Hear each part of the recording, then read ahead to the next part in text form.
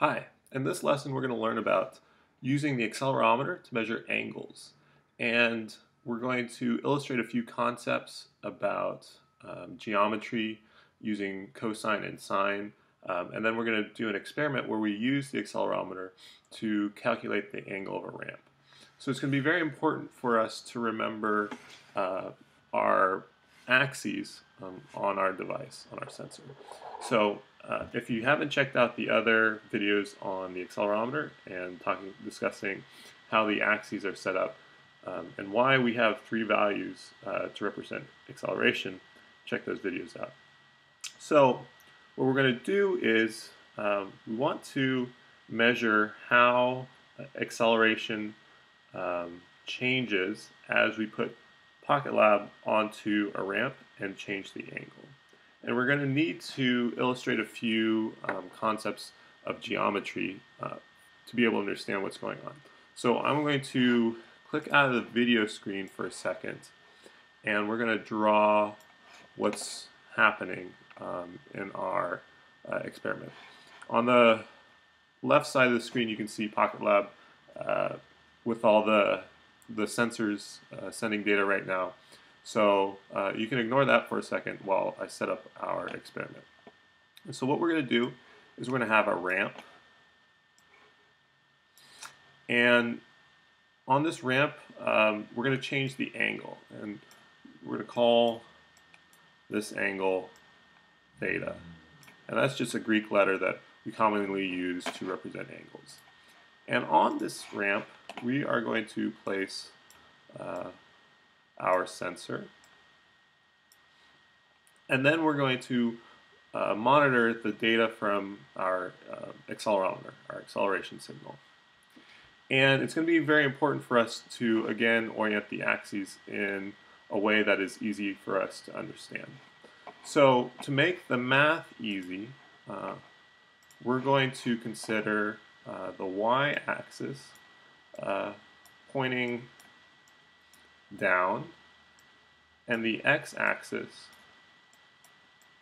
pointing to the left. So what's that going to look like in our data? So if you remember, our y-axis is this blue, our x-axis is this red arrow, and so our sensor is going to be oriented like this. And that might seem a little counterintuitive because our y is going down and we're used to our y going up. But you'll see this will make the math a little bit easier and we don't have to deal with negative values. So this will be easier to do our experiment. So what's going to happen is we're going to place our PocketLab sensor onto a ramp like this. So our axes are oriented like so. And then as we change the angle of the ramp, we're going to have rotation in this direction.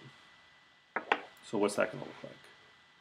So we're going to change this angle theta, and our ramp is going to go from being very flat to being to have an increasing angle.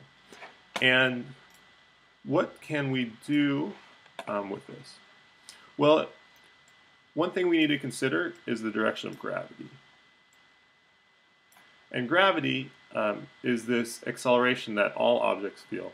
And that's always pointed towards the Earth, so down. As we rotate our sensor and change its position relative to gravity, we'll see that the acceleration in one axis, our y-axis, will change and decrease, and it'll increase in our x-axis. And then, so let's just take a look at how this works, and then we can get into more quantitative details. Okay, so I have here my ramp, and so I will be just manually increasing and decreasing the acceleration. And then I have my PocketLab sensor, and again I'm going to orient my axes so that my x and y axis are pointed down, and this will make, like I said, the math easier, and we don't have to deal with negative numbers. So I've got a little piece of tape on here to keep my sensor from sliding around. And then I'm going to open up the accelerometer graph. And I have my axes here again. And let's explain what we're seeing. So our x and y axis, they're about 0 g. So we, and then our y-axis is experiencing 1 g of acceleration. So what this means is our gravity vector is pointed in the y direction, and we don't have any components of gravity in the x or the z. Z is pointed backwards. So when we begin to rotate our ramp, we'll see that our gravity vector will no longer be completely aligned with our y-axis. And we'll start to see the acceleration, the y-axis decrease as we rotate. And our component of gravity in the x direction to increase as that begins to be oriented down. Our z-axis, which is the axis that we're rotating about, shouldn't change at all. So you might see a little change because the sensor isn't exactly lined up perfectly, but it shouldn't be anything significant. So I will, you can see the axes rotate into the screen in just a second. Okay, so I'm going to rotate my ramp up. And as you can see, my x value, lost my axis, is quickly increasing. And my y value is slowly decreasing as I change the angle. And I rotate back down. And my y value should return to 1 g of acceleration. And my x value should return to 0 g. So let's try that again.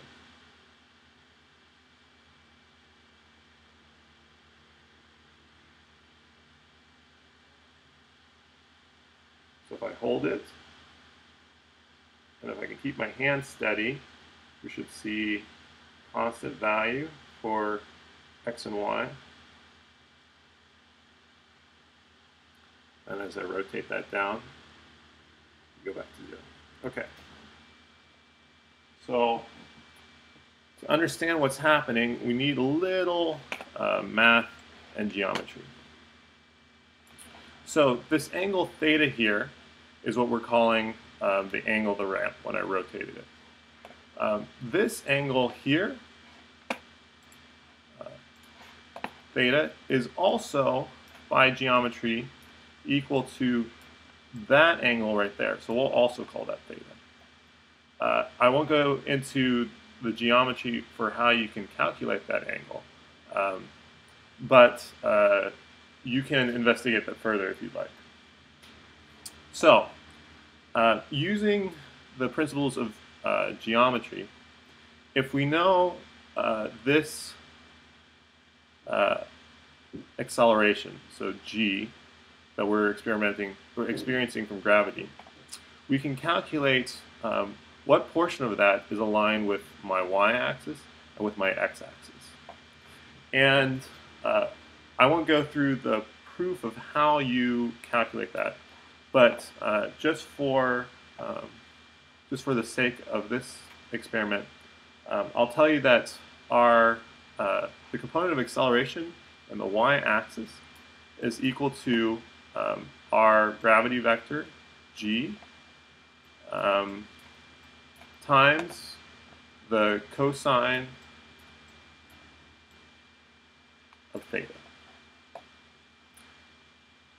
We can also use our angle to calculate the value of x. And again, I'll save the proof and the geometry for you to do on your own. But I can tell you that x is equal to our gravity times sine of theta. So with just knowing one value, this angle theta, we can calculate what do we expect to see in our x-axis and our y-axis. And so how can we test that theory or test our calculations?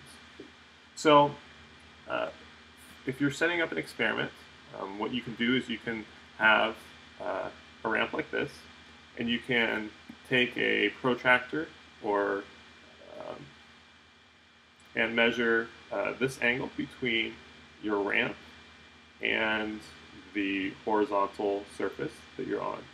And then using a calculator or doing it by hand, you can calculate what you can calculate the cosine of this angle and the sine of this angle, and you can calculate what values you should read from the sensor. Alternatively, you can, if you have a ruler and you know where, if you know either the length of the ramp or the placement of the sensor, you can measure you can measure two of the legs of the triangle that we're forming. So you can measure either this horizontal surface and project it, sort of make a triangle out of it, or you can measure this vertical surface, and then you can directly calculate cosine and sine from those values. So I won't go into details about how you do that, but let's very quickly check our calculations. So let's go back to our equations, and we know that our x value is equal to gravity times sine of theta. And here's an easy one to do. Sine of 30 degrees is 1/2. So our sensor is already measuring in G's. So what we should expect to see is when we raise this angle here to 30 degrees, we expect that our x would be equal to 1/2 G. And since our units for our accelerometer are already in G, we should just see a value of 0.5 because we're getting a decimal output. Okay, so let's just try to approximate a 30-degree angle, and this isn't exact, but we can see the output from our x-axis increase, and then once we've reached about 0.5, we can take a look at this angle. And what do you think? Is that a 30-degree angle between my ramp and the horizontal?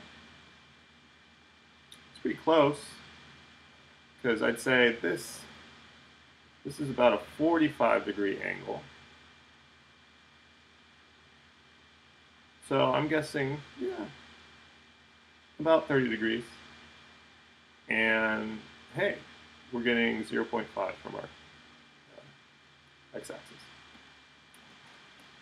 So that's a way that you can learn about how acceleration can be measured with our accelerometer, and how the components of acceleration due to gravity change as we rotate a ramp through different angles. So come back and look for more videos as we illustrate some other science concepts and how you can use PocketLab to gain insight into what's going on. Thanks.